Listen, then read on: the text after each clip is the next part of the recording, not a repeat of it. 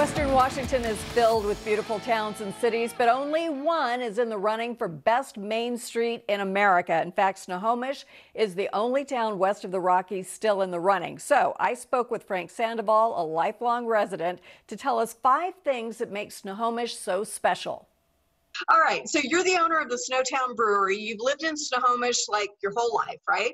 Yeah, we got, my son is in Snohomish High School, and he is the 5th generation to go to Snohomish High School. Super proud. What do we call a Snohomish resident, or are you a Snohomian? A Snohomian?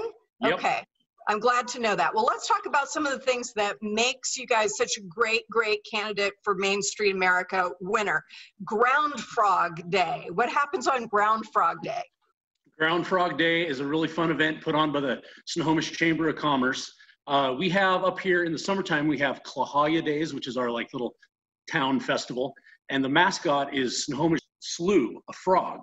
So we needed something that we were gonna do in, say, late winter to bring people downtown, get people out of their house a little bit. Well, the Northeast has Punxsutawney Phil, but what does Punxsutawney Phil know about the Northwest weather? Nothing. So we have Snohomish Slough comes out, gives a weather prediction, and it's often correct for the Northwest. Often correct. Aren't we all shooting for that, to be often correct? Okay, let's talk about some of your most famous residents. Chrissy Teigen, of course, is a huge star, and she often mentions her hometown, but tell me more about how that affects Snohomians. We love Chrissy. Chrissy Teigen's great, but everybody knows the true star of Snohomish is Earl Averill. Earl Averill was a high school graduate, and my great-grandmother went to high school with him. Wow. And he went on to play for the Cleveland Indians, and he's in the Baseball Hall of Fame, actually. That's pretty cool. I did not know that. Yeah, it's true. And then the best part is the Averill family donated a plot of land right in the middle of Snohomish and dedicated it to be a play field. So it's for decades and decades and generations, it's been a place for kids to play and hang out. And there's a skate park there now, and it was a wonderful thing that the Averill family did.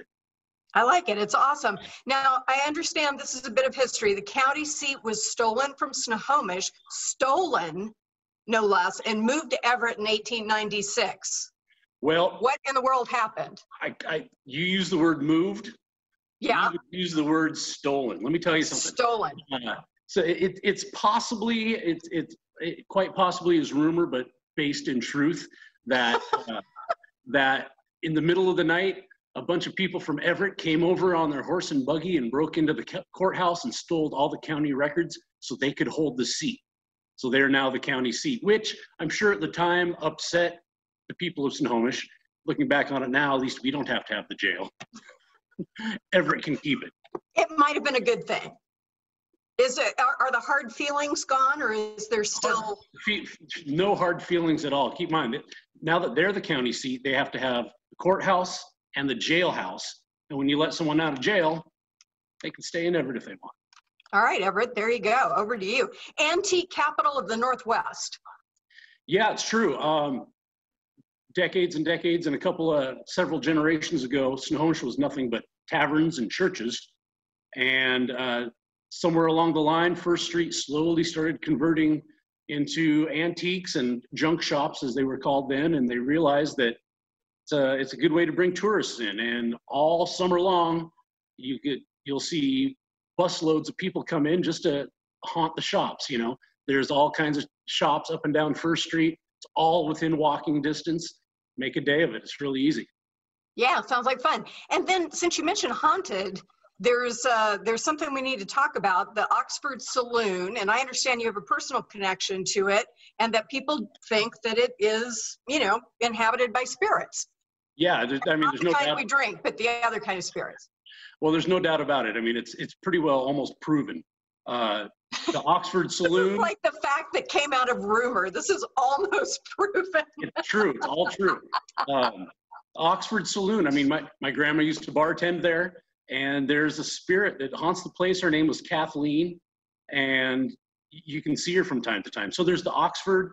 There's the old Marx building, the Cabbage Patch restaurant, but mostly the old library had a librarian in it that passed away. She used to help children. She worked in the children's section, and she could, back then, you could still find her once in a while in the children's section. Not a scary spirit, not a bad person. She was the librarian. Her name was Kathleen McMurtry, and you'd still be able to see her there. And she was a kind old lady, and even her spirit was kind. Well, I mean, if there's going to be a ghost story, it's nice for it to be a friendly one, right? It's true. So what would you say on behalf of Snohomish? Somebody elsewhere is thinking, well, my town's pretty cool. What makes Snohomish just that much better? You know, there's nothing like it. We're a small, tight-knit community, and a lot of people who live here stay here for a long time. Because I love it. Because they love it. Let's help Snowtown. Head on over to New Day's website and you can vote. We'll have a link for you to vote for Snohomish to be named the best American Main Street. Let's do this thing.